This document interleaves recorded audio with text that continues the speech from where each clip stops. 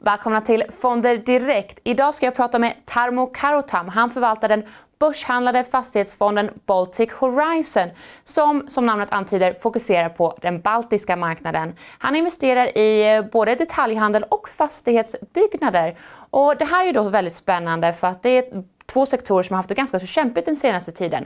Så jag vill veta lite mer om hur marknaden ser ut, vad han har fått för input från de som hyr hans lokaler och vad han tror om framtiden för de här sektorerna. Ja, vi bjuder in Tarmo till intervjun och ser vad han har att säga.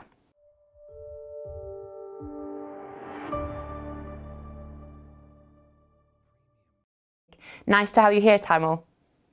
Thank you. Nice to be here. And for those of our viewers that don't know you and your fund, can you start off by giving us a quick introduction? Sure. So we manage one of the largest real estate groups here in the Baltics, and we have been investing in commercial real estate since the 2000s. And the Baltic Horizon is a fund which has invested only in the capital cities, Tallinn, Riga, and Vilnius, here in the Baltics, and we are focused on office premises, also some retail, and as well as somewhat logistics. Okay, so as you said, you focus on properties in the Baltics. Why do you find this particular market to be so interesting? So the Baltic market is actually, if you look at it, it's quite sizable. It's 6.5 million people, and somewhat comparable to any other Northern European country. Even though yes, we're three countries, but we work very closely together. And I think what makes it interesting here is that we're growing economies and have been growing, and the strong work mentalities here have pushed us forward. I think one other thing important to us is keep a very lean tax structure, and I think we have that across the Baltics. So, but at the end of the day, it's a growing market, and I think there's a lot of potential here still. Yeah. And a lot of real estate stocks, they've suffered quite badly during the COVID pandemic due to a variety of concerns about offices and retail and so on. And that's two segments that your fund invests in, both retail and office spaces. And just if we stop at retail, a sector that's actually been suffering even before the pandemic, how has COVID-19 affected your tenants? Yeah, so retail is an interesting segment. I'd have to specify here that we see retail, divided into three. One is neighborhood supermarkets. The other is centrally located shopping centers, and the third is destination large-scale shopping centers out in the suburbs.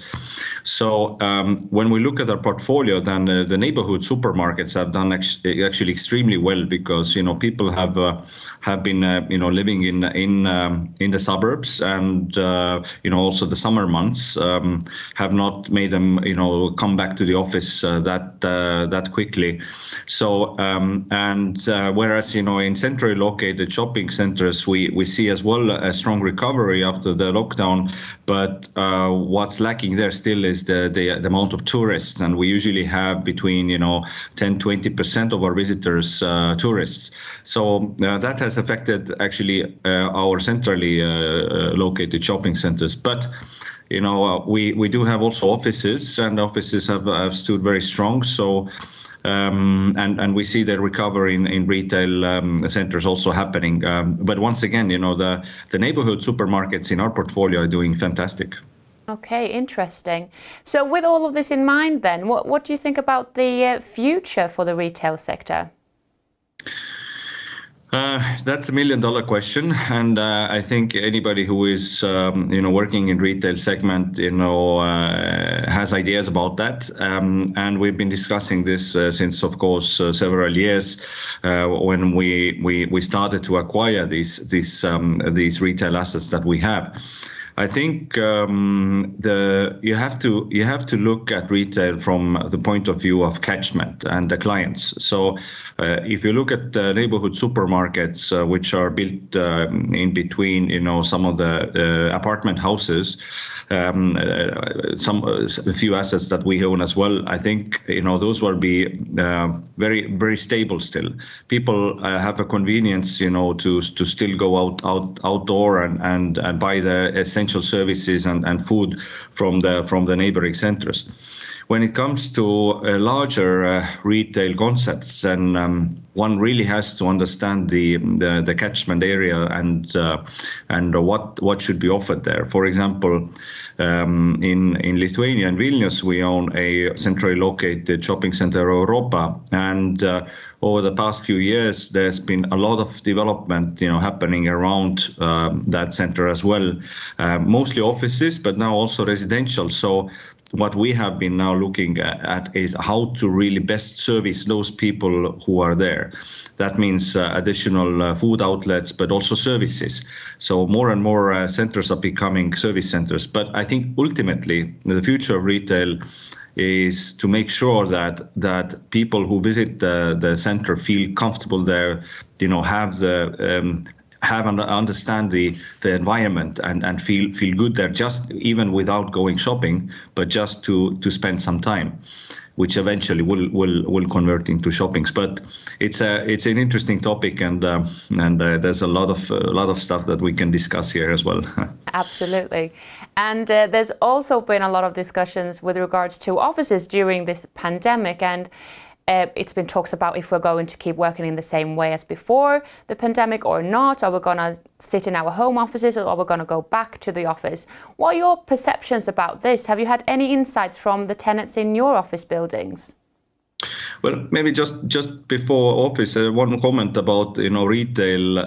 What we've noticed here in the Baltics is that when the pandemic, the lockdown ended, then pretty much within a month, all people were back in the shopping centers. So the footfalls were there. Yes, and of course, to some extent, the tourists are missing.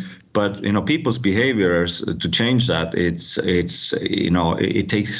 takes a lot longer and much more severe efforts than one would expect. When it comes to offices, then. It's also something that we're now discussing with our anchor tenants. I mean, we have some of the larger, more prominent tenants in our portfolio, such as, the governmental tenants, water supply of Vilnius, heating, but also, State Forestry Agency, but also G4S and SEB Bank. So we're discussing. Currently, I think they are all internally themselves thinking that how much, what sort of office layouts do we need in the future, and how much flexibility we will have for our employees. But I would say that the flexibility was a trend already before COVID, and maybe it has now become more of a topic of discussion. I personally, based on our discussions, don't see that the offices would disappear. And I think there was one very good survey done by Jones Long LaSalle that on average, about 20% of people have the office sort of equipment or designated office space in their homes. And only 50% have an office desk. So the rest, are probably working, from kitchen tables and from their laps or from couches. So it has become also a bit inconvenient. So there are various things to consider. But I think overall, I think I like this saying that one overestimates the crisis in short run, but underestimates in the long run. So I think in office segment we will see changes. Flexibility is definitely key, but we also see some tenants here that are moving their departments to Estonia, and they are still growing. Mm. And if we talk about these contracts that you have with your tenants, and I want to know how solid the contracts are. I'm thinking about what happens with the contracts if businesses go bankrupt, for example. Yeah, it has been a good test, just to see, how the tenants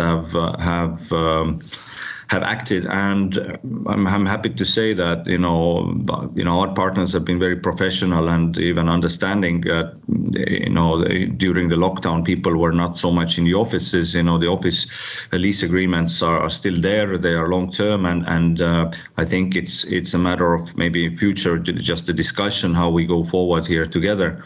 So our invoices were paid in the office segment without almost a hitch. So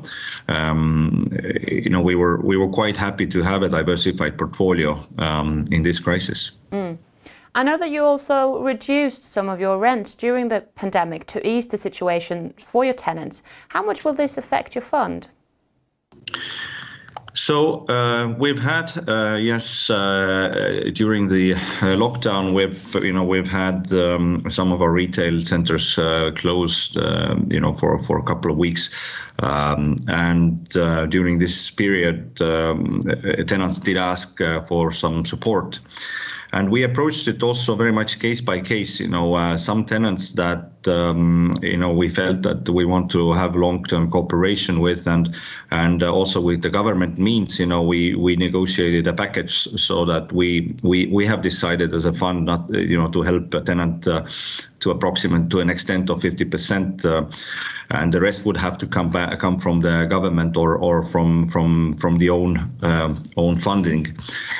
So we did have quite a few requests, yes, and during the summer, that was when we finally were able to conclude them into relief measures. Many cases we also just gave postponement of payments. So when you look at the impact on the fund side, then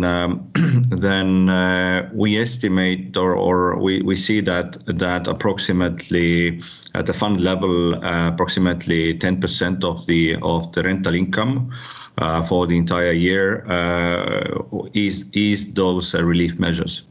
Okay, and I've also got a few questions from some of our viewers.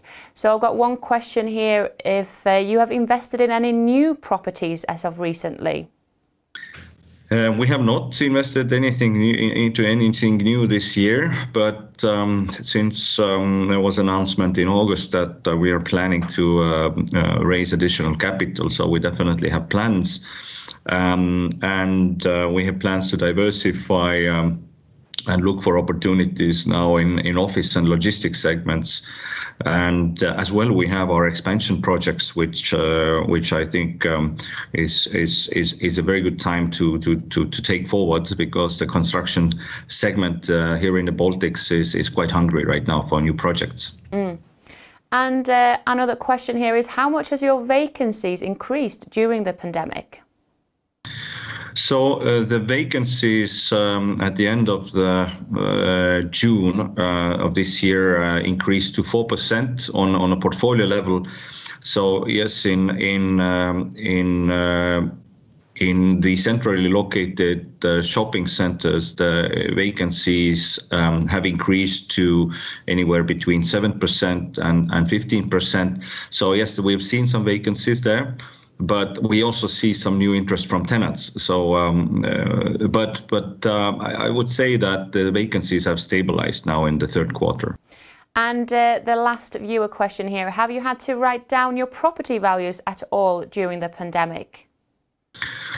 We do semi-annual valuations, and we do one valuation in December and one valuation in June. And during the spring, when the lockdown took place and there was a lot of uncertainty in the market, we were talking to our valuators. Newsec is our valuator this year for the fund.